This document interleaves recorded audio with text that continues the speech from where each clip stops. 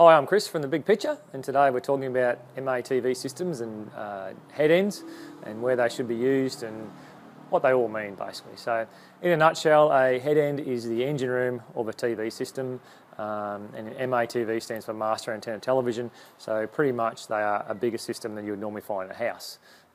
We generally say anything more than about 10 outlets in units, in multi-room complexes, hospitals, camps, all that sort of stuff, where there's lots and lots of outlets and it's not a standard system you'd see on a house. So that's what MATV stands for.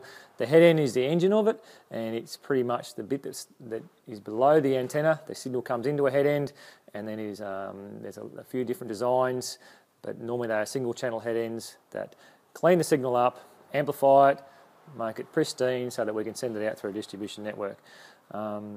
In a commercial environment, we normally use a digital head end from Matchmaster, but lots of companies have their own, and I'll just explain you here quickly so you can see.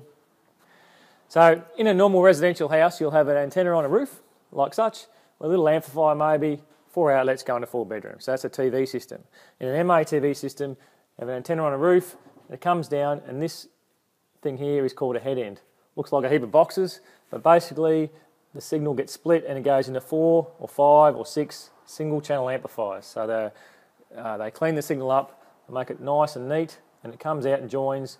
The other part of this head end is OSTAR, where you have an OSTAR dish in a commercial environment, maybe a camp or a hospital or something. You might have 6 OSTAR boxes. They all feed into more cards, and they're dual channel modulators, digital modulators. So all the digital free-air signals combined with the modulated signals of OSTAR into one, through an amplifier, through a splitter, a heap more splitters, and this is called a star configuration, a heap of taps, and at the end, in this very simple diagram, we've got 100 outlets. So that's an MATV system in a nutshell. The head end component, which is this here, would all normally be housed in a rack, in a comms room, in an air conditioning environment. It's nice and clean. The head end equipment, MATV stuff's worth a lot of money, so we like to look after it. That's it for today. Thanks, and we'll see you again next time.